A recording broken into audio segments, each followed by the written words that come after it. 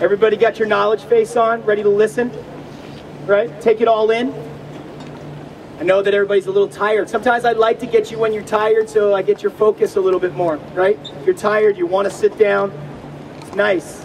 When I'm at church on Sunday and they're singing for a few songs and I get to sit down, I like that. Pastor comes out and starts speaking. Oh, I like to sit.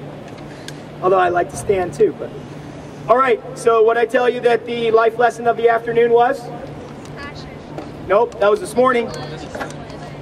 Discipline. Discipline, discipline.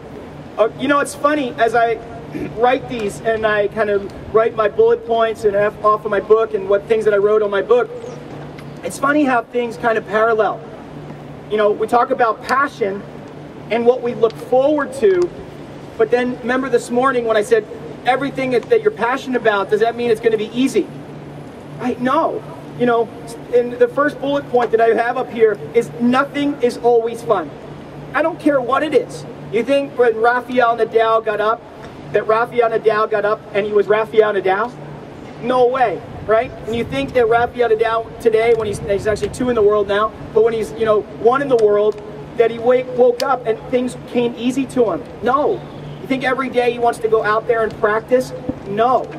Right? So you guys have to really understand that getting through some of the hard things that you don't want to do, and then do them anyway. I have this saying in my head that I use all the time. I use it just for me, but I'm going to share it with you. Kill the little monster. Kill the little monster. What does that mean? Get the monster before it becomes big. If you're a complainer, stop complaining now. Because if you become a complainer, you're a little complainer now, in a year from now, 2 years from now, 5 years from now, you will be a gigantic complainer. Right? So taking care, to be disciplined, okay, for me personally, and I don't know any other way around this, is to take care of the little things. Taking care of the little things will make you a disciplined person.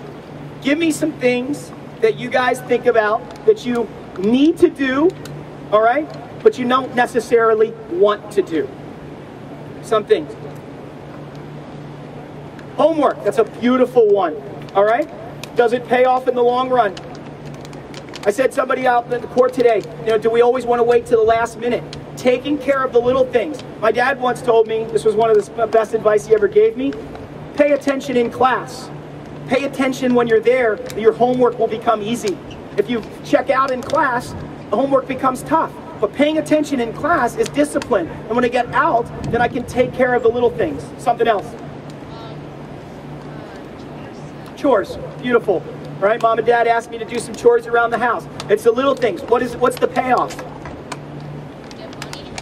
You get money. You make mom and dad happy. Taking care of the little things. All right, give me some other little things. How about, I got a great one.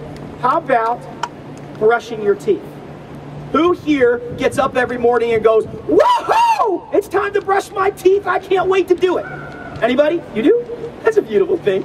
That's taking the good. I love that. But who does that? Everybody, we wake up in the morning and we do something. Well, why do we do it? We do it because our parents told us to at the beginning. We do it so we don't get cavities. We do it so our teeth don't. We know what the end result is. Does that make sense? We know what the end result. If we don't do it, we know how ugly it can get. So we take care of the little things. And that's what's so important. The energy and focus come and go.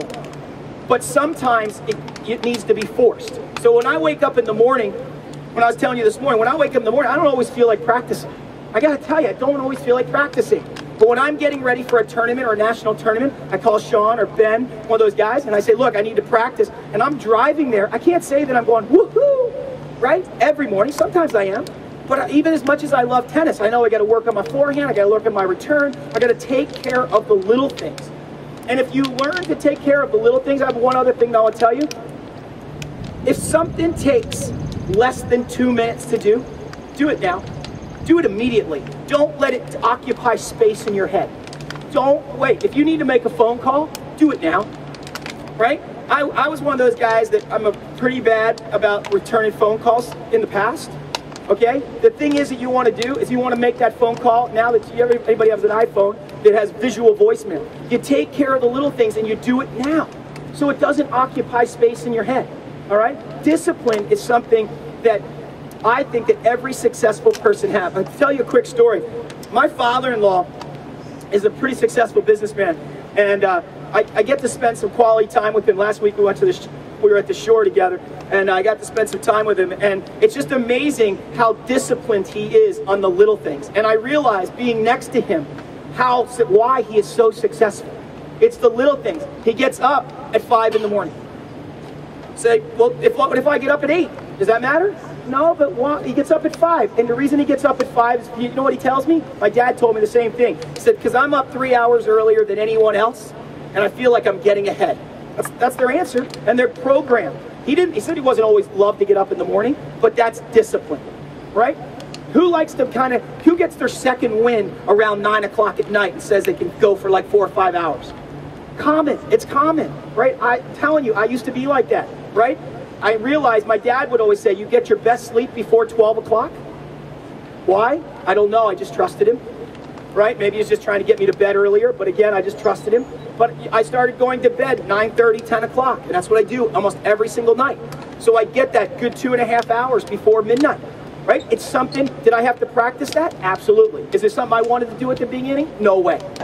So those tiny little things will make such a difference in your life, all right? They're things that you don't want to do, and you got to do them anyway. Now, if I have to practice 6 hours a day, one of the things that I try to do is I try to bring that thing I call passion in, and I start to ask myself, why am I here? What do I need to do here? What are my goals? And then I try to play those out, and I try to really get involved in the moment. And when I can get involved in the moment, it seems like the monotonous stuff that needs me to get from point A to point B becomes easier. Right? I know that when you're your age, like if I don't want to ask Tyler to go out and Tyler, take the trash out. He does a great job, though. Sometimes he'll go, oh, yeah. Right? That right there just made that chore 10 times harder. Right? If he'd grab them and just run and say, like, I'll take the trash out. Right? Like how I throw that in there in front of everybody. So now he takes the trash out and runs. All right? So it's important to how you react to everything. All right? Discipline will make or break you. All right? If I show you an undisciplined person, most of the time, I'll show you an unsuccessful person. It's the way it goes. All right? So this year, a couple things that I want you to do. How do you practice this? Okay? The only way that I know is to do it for 30 days or more. You can't be disciplined for 10. It just won't work. So things that you could practice at home. Little details. How many people here, be honest, keep their room nice and clean? Congratulations. How many people here get the constant reminder from mom and dad to keep their rooms clean? Be honest. Okay? Now, those people, we're going to go over a few more. Those people that I've said that, what I want you to do is I want you to go home after this weekend, or after this week, and I want you to one time clean your room. And then I want you to make me a promise that once a day, you'll spend 3 to 5 minutes, and I promise you that's all it's going to take, 3 to 5 minutes every day for 30 days to keep your room perfect. And I guarantee you after that 30 days, you will be blown away. Your reaction, number one, of your parents, the reaction of how it makes you feel, you're going to be blown away. And after that 30 days, you're going to expect it from yourself. I guarantee it. All right? How many people, if you think I'm crazy, you think I'm crazy. How many people, when they go to school, kind of get up in the morning and just throw your clothes on? Just don't even think about it. I mean, more guys than girls, probably, okay? I'm going to throw one in there. For 1 month, you're going to dress the best you can. Crazy, right? Dress the best you can, right? You're going to dress every day really nice, and you're going to get up. If you're used to going to school without combing your hair, every morning you're going to comb your hair for 30 days. Every morning. You're going to just do it for 30 days. Hit 100 serves a day. You're going to hit, remember I told you serve and return serve are the biggest part? Okay? Those of you, how many people are getting ready to play high school tennis in the fall?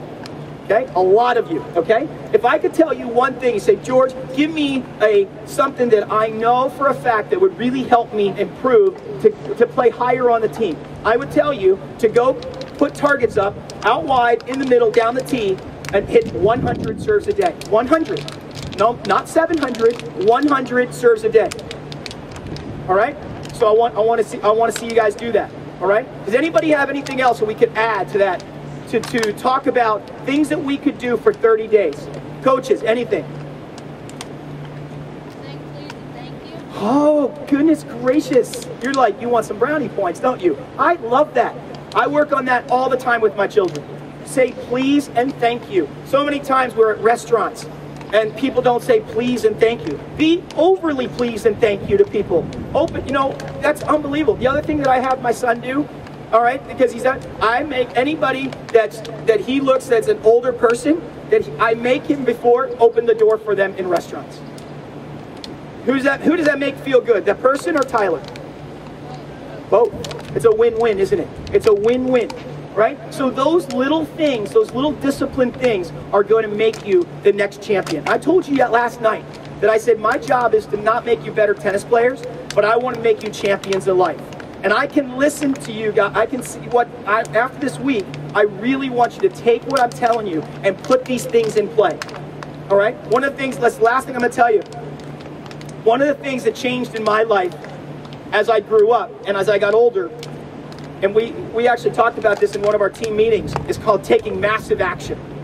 We all talked about that, taking massive action. That's one of my life lessons too, but I'm going to tell you really quick, is don't let this thing go in one ear and out the other. If anybody has a journal, write these things down. I know you can go back to refer to it to my book. Print that thing out because it's free. But understand that these little things that I'm telling you will make a big difference. And my hope, okay, and this is what I'm going to leave you with. My hope is that when you get home on Thursday or Friday, this weekend, that your parents, even if you're an amazing kid, because I think most of you are, even if you're an amazing kid, I want to see your parents go, wow, what camp did you go to? You're saying please and thank you. You're opening up the door. I mean, oh my goodness, did this guy hypnotize you? Right? That's what I want. Because then, if you do that for time after time after time, you're just going to be an amazing person. And that's what I want. All right? I want to just tell you that you guys worked extremely hard today. And I was super proud of everybody. This sun is beating. All right? In my car, I don't know if it was right or not, it said 103 degrees. Okay? I just want to give yourselves a big hand. That was unbelievable. Okay? Day one sometimes goes on adrenaline. Day two, we start working your heart. All right? We start working your heart.